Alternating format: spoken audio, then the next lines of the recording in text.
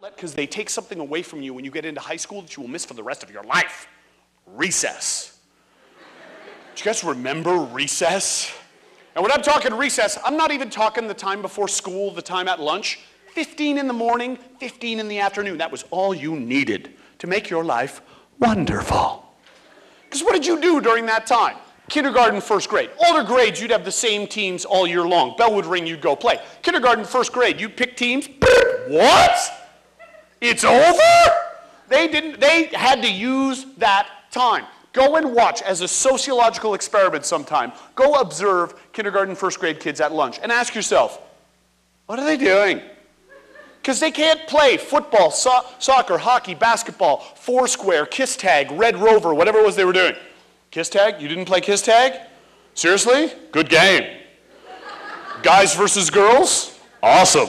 You never tried very hard. You were like, oh no. You got me. Darn. Albeit now. Good times. And Red Rover, who invented this game? Red Rover is a good excuse to dislocate your shoulder, okay? I don't know who the kid was years ago who went, wait a second, I've got a great idea. I'm going to hold his hand. You run into us at top speed. It'll be awesome. Okay, I'm ready. Ow! Ow! Oh!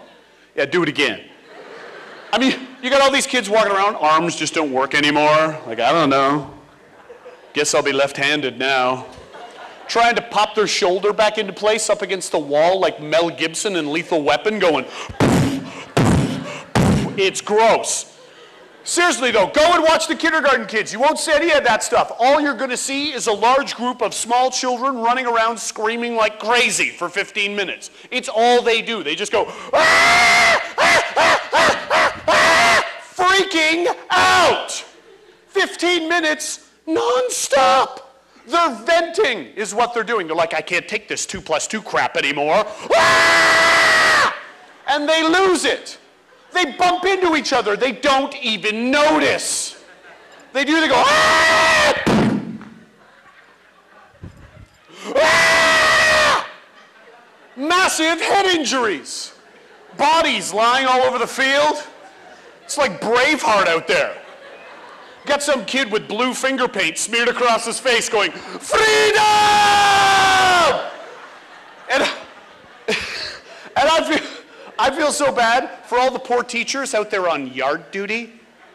Because they're out there going, sweetheart, honey, could you roll the unconscious kids over to the side? No, how about we not step on him, okay? And could you maybe put some pressure on his head wound? Yeah, he's losing a whole lot of blood. I mean, it was madness. And the funniest part is when the bell goes. Now, if you go and watch these kids, safety tip, stand a good 100 yards away. You haven't been there in a while, they'll kill you. They're like a little piranha, just tear you to shreds.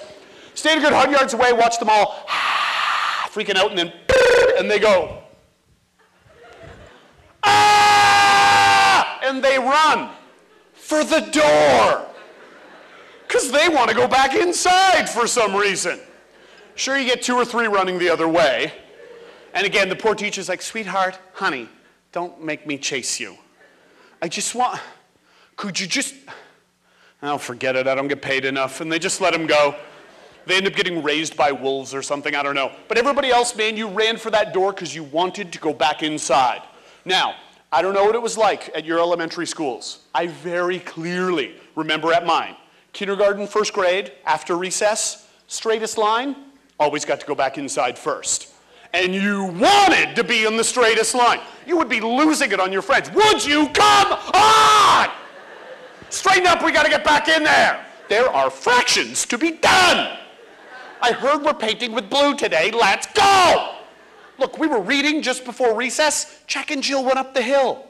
I don't know what's going to happen, but I have a bad feeling about this. Let's go. I mean,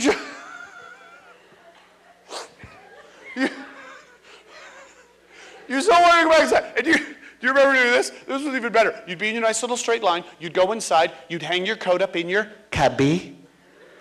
Because everybody had a cubby. I wish I still did. Like, yeah, that's my cubby. That'd be awesome. But you go and hang your coat up in your cubby, and you would go and drink from the water fountain and completely forget to breathe through your nose when you were drinking. Do you remember doing this? You'd be like, man, that was a good recess. You hit me pretty hard in the head. I almost passed out. Just give me 1 second.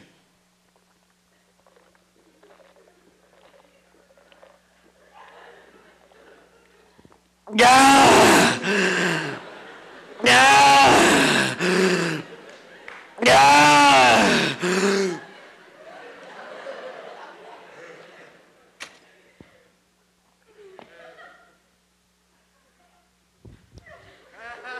Yeah! Yeah! I mean, it's an organ in the middle of your face. Might want to use that, but no, there are children drowning in water fountains all over the world. And nobody cares. They have little beds for all the kids that pass out from lack of oxygen to the brain. They're all like, gah, gah. Oh, you sleep it off, sweetheart. You'll be fine. Nobody in your childhood was so cool you were seeing colors all the time. You're like, whoa, give me some paste with this. And I remember the day I lost that. First day of high school, Mr. Lauk's history class. Sitting there trying to pretend like I know what I'm doing. Clearly, I don't have a clue. I'm writing away. It's getting to be about 10 after 10 in the morning. I'm getting this unexplained twitch in my leg. And I'm like, what's going on? I'm freaking out. Turned to the guy beside me and went, excuse me, shouldn't we be going out for recess soon? He went, dude, we're in high school now. We don't get recess. What? That wasn't in the brochure. I would have failed last year if I'd have known that. Come on. He said, no, it's because we're adults now. We don't need recess. Oh. Well, I was just kidding. Oh, clearly I'm an adult. I don't need, no, I'm fine. I'm okay. No, I'm good. I'm okay. Yeah, sure.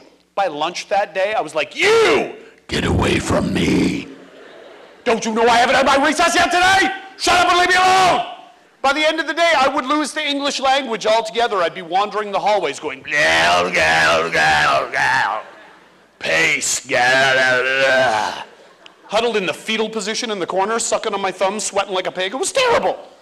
I realized very quickly, I've got to do something about this or I'm going to hurt someone. Because, I mean, come on. Kindergarten, first grade, 2 plus 2. Ooh. Get into grade 11, 12, algebra, calculus, physics. You got a lot more going on. So once I figured this out, I'd be back there in Mr. Lauk's class. And I would be like, yes, excuse me, sir. Could I go to the bathroom, please? Sure, Ian, go ahead. You fool! And I go down to the bathroom, close the stall door, and go, ah! Just speaking from personal experience, guys, check under the other stalls before you do this. Otherwise, people will be going, hell. I'm not having the special in the cafeteria today. That's just nasty. Someone call the nurse. I think he's in pain.